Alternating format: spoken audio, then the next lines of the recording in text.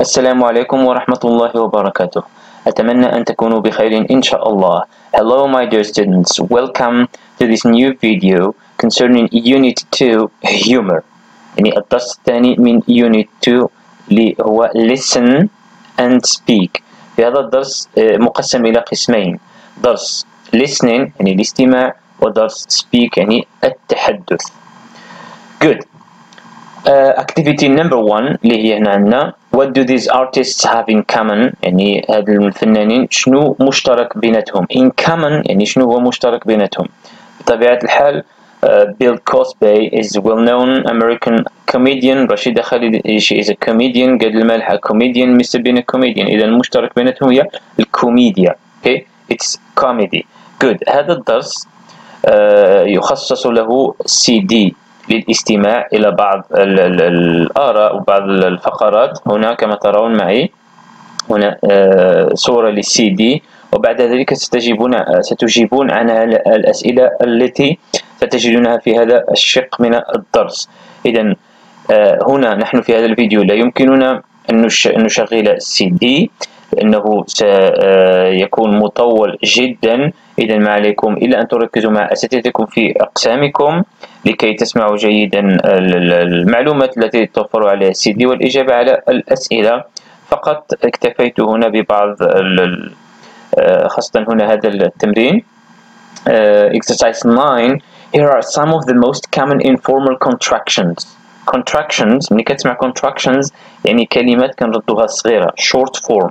Okay, هاد ال contractions are informal يعني informal language يعني لغة غير رسمية. ما نقدروش نديروها مثلا نكتبوها في شي رسالة ولا نطقو بها مع شي واحد اللي هو مستوى كبير جدا بحال مع الأستاذ ولا مع الوالدين ولا مع شي حد محترم مدير إلى آخره. Work with your partner and guess from context with what they stand for. يعني غادي نخدمو مع الصديق ديالنا ولا partner يعني الشريك ديالنا ولا الزميل في القسم، ومن خلال الكونتكست يعني من خلال المضمون غادي نحاولوا نجبدوا what they stand for على ماذا تدل المعنى ديالها. عندنا الأولى give me the remote control please. give me the remote controller please. give me which means يعني المعنى ديالها بحال give me. هذه give me بحال give me. اوكي أغلبية شكون اللي كيستعمل هاد الكونتراكشنز American people. Okay, American English they use these contractions a lot. Okay, give me. B. Are you gonna zap to another channel? Are you going to? Gonna its equivalence to going to. Gonna يعني going to. C. Ain't it a strange story? Ain't it a strange story? يعني isn't it? أليست بقصة غريبة? Isn't it a strange story? In it. Okay. كيحاولوا ما أمكن بعض الحروف لا ينطقونها. It's kinda funny. It's kinda funny. Kinda which means kind of. Okay, kind of نوع ما. Okay, it's kinda funny يعني بحال كنقولوا هنا يعني مضحكة إلى حد ما. Okay. E. Let me go, Dad. It's a great show. Let me go, Dad. It's a great show. Let me which means let me. اتركني يا أبي إنه عرض جميل جدا. F. Do you wanna watch this soap opera? Do you wanna watch this soap opera? Wanna which means want to. Do you want to watch this soap opera? Soap opera يعني نوع من الأوبرا اللي كيكون فيها بزاف ديال الموسيقيين، يعني واحد جروب كبير جدا يعزفون على مختلف الآلات الموسيقية. Good. عندنا هنا هذا الموضوع مهم جميل جدا اللي بغيتو تكتبوا عليه مزيان. Do you think females can be successful stand-up comedians؟ هل تعتقدون بأن النساء females يعني ما يخص النساء can be successful stand-up comedians أن يكونون ماذا؟ يعني كوميديات ناجحات. stand-up المقصود بها على stage يعني المنصة. Okay. Give some examples يعني غادي تكتبوا الموضوع بانه يعني غادي يكونوا successful ولا ما غاديش يكونوا successful، يعني غادي يكونوا ناجحات ولا لا مع الامثله. اوكي دائما يعني الدليل. اوكي اذا هذا كل ما يخص بهذا الشق ديال listening. دابا نمشيو speaking. اذا الدرس ديال speaking هنا عندنا ask for clarification. ask for هذه كتمشي هكا. ask for هي طلب صافي. clarification هو التوضيح. ask for clarification هو طلب التوضيح. اوكي while questioning Joanne Thompson. while questioning يعني استجواب. صافي questioning هو استجواب يعني بينما كنا نستجوب جوان تومسون. the radio speaker used these expressions. radio speaker يعني اللي كيدير معها سميتو اللي كيسألها يعني اللي مخصص بالإذاعة الراديو استعمل هاد لي زيكسبرسيون هاد العبارات. classify them in the table below. classify يعني نرتبوهم نكلاسيفيوهم يعني وحدنا ولا على حساب المعاني ديالهم. add more expressions. اوكي اذا هاد الدرس هذا يعني الا بغيتو تشوفوه بالتفاصيل راه كاين فيديو خاص ب ask for clarification. اوكي and the lack of understanding. في ask for clarification and the lack of understanding كيبدا في الحقيقه lack of understanding عاد ask for clarification. اوكي يعني عدم الفهم ومن بعد طلب التوضيح. اذا هنا باش نوضح لكم الى عندكم كتاب قديم يعني الطبعه القديمه بحالي انا expressions to show lack of understanding يعني عبارات اللي تدل على lack of understanding. lack هنا ماشي lack الحظ. lack الحظ كتكتب بيو ماشي ب A. اوكي هذا lack نقص يعني عدم الفهم. هنا عندنا expressions ولا لاحظتوا في الكتاب داروا نفس سميتو المعلومات expressions to show lack of understanding. اذا هنا expressions to ask for clarifications ماشي lack of understanding. اذا هذا خطأ مطبعي في الكتاب. حاولوا اللي عندكم كتاب اللي عنده كتاب قديم حاول يصحح هذه المعلومات. اوكي اذا هنا نقص في الفهم هنا طلب التوضيح. بحال مثلا don't they هنا lack of understanding. I can't understand lack of understanding. I'm not sure I got your point. Sorry, I'm not sure I got your point. lack of understanding. نمشيو ask for clarification. Is that so? Is that so? Do you mean so and so and so? Okay. Would you clarify that please? Clarify يعني هلا وضحت هذا من فضلك. Would you clarify that? Okay. Good. إذا هذه activity number 1. Activity number 2 للتمرين number 2 we have in pairs يعني جوج fill in the blanks in the dialogue with expressions from the table. okay غادي نعمروا هذه الفراغات من العبارات اللي عندنا في الجدول. Sandy, you know what? Lisa is two-faced and she gossips. يعني ساندي قالت you know what تعرفين ماذا؟ Lisa is two-faced. two-faced يعني hypocrite لها وجهان. ليزا لها وجهان hypocrite يعني كتهضر مع هذا كتهضر مع هذا كتضرب في هذا وكتضرب في هذا. and she gossips. gossip من بين المصطلحات السلبية. gossip بحال النمام بحال يعني كيجي كياخذ الخبر من هذا كيعطيه لهذا كيقول لهذا كيقول الى اخره. صافي gossip صافي بحال الفضول ولكن اكثر من الفضول. George, sorry I'm not sure I got your point. جورج قال آسف لم أفهم قصدك. What do you mean? ماذا تقصد؟ Okay. Sandy, I mean you can't tell her anything without her telling others about it. أقصد بأنك لا تستطيع أن تقول لها أي شيء بدون إخبار الآخرين بها. كما قلت لكم gossip كتجبد الخبر من هنا وكتعاود لهذا إلى آخره. My goodness, is that so? هل هذا صحيح؟ Sandy, I'm not going to trust her anymore. لم أثق فيها بعد. سوف لن أثق trust لن أثق بها بعد because she told me your secret لأن أخبرتني عن سرك. George, do you mean that you will break up your friendship with her? George, هل تعني بأنك ستنهي break up هي تنهي علاقة صداقة معها؟ Sandy, no, I won't. سوف لن. But I'll think 1,000 times before I tell her anything from now on. ولكن سأفكر آلاف المرات 1,000 times before قبل ماذا؟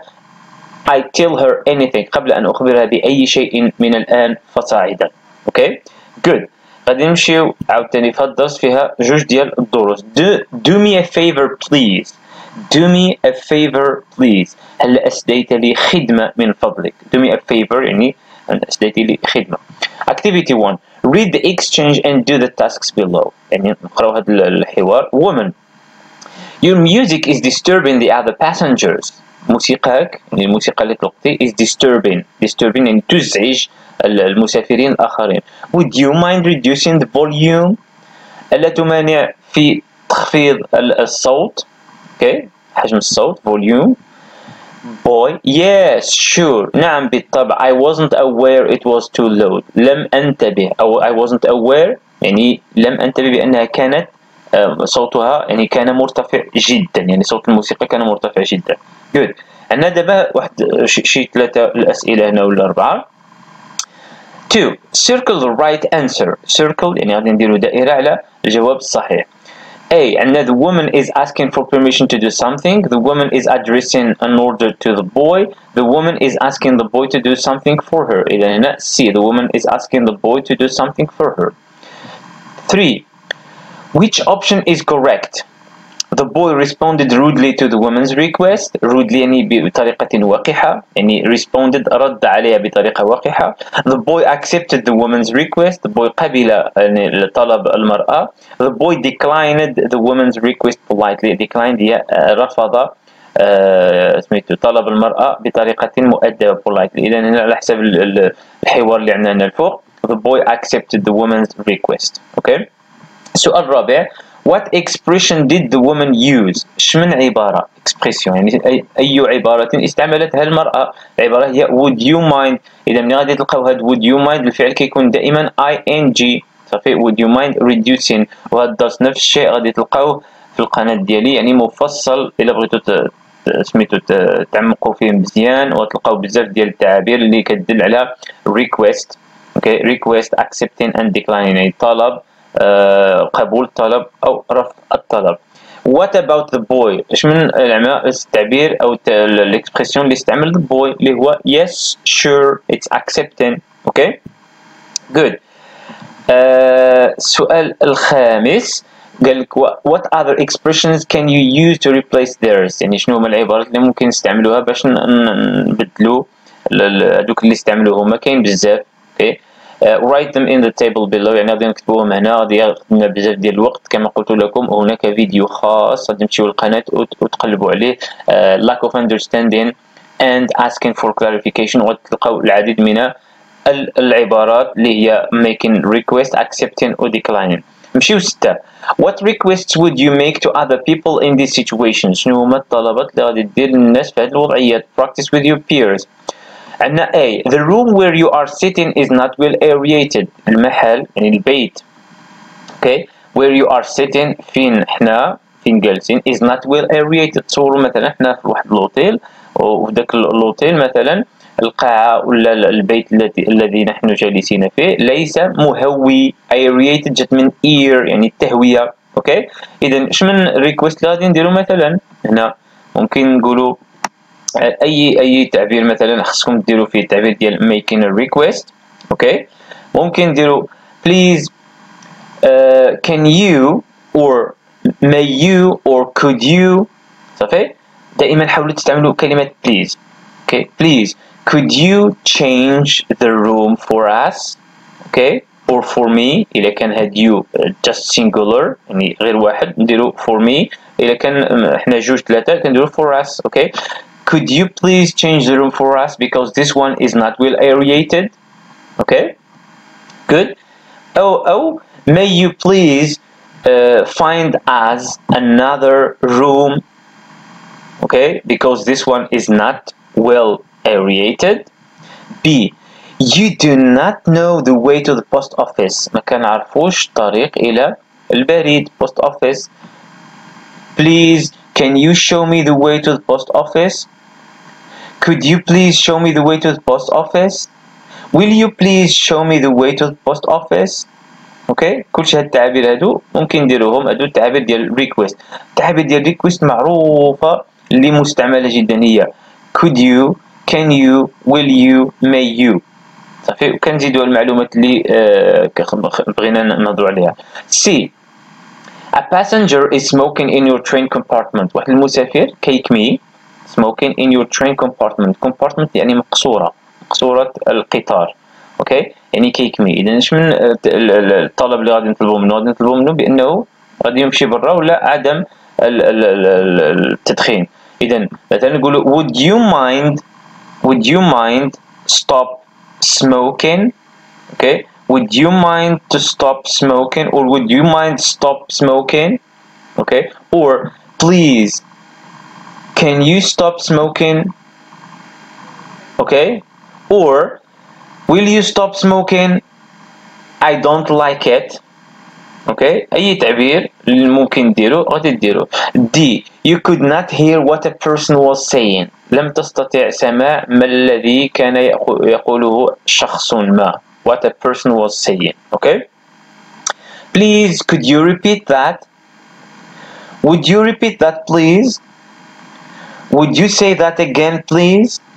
okay, would you say that again please? ولا would you repeat that please? can you say that please? Can you repeat that please? اوكي كل هاد التعابير ممكن نديروهم هنا في هذا الدرس هذا ولا في هذه الاسئله هذا. اوكي good. اذا هذا كل شيء بالنسبه لهذا الدرس. اتمنى اني قد وصلت لكم بعض المعلومات بطريقه سهله ان شاء الله. وان كان لديكم اي تساؤل او اي شيء تريدون التوضيح فيه لا تترددوا في الكتابه أو كتابة في التعاليق في مكان التعاليق لكي أجيب عن تساؤلاتكم إن شاء الله. وشكرا لكم.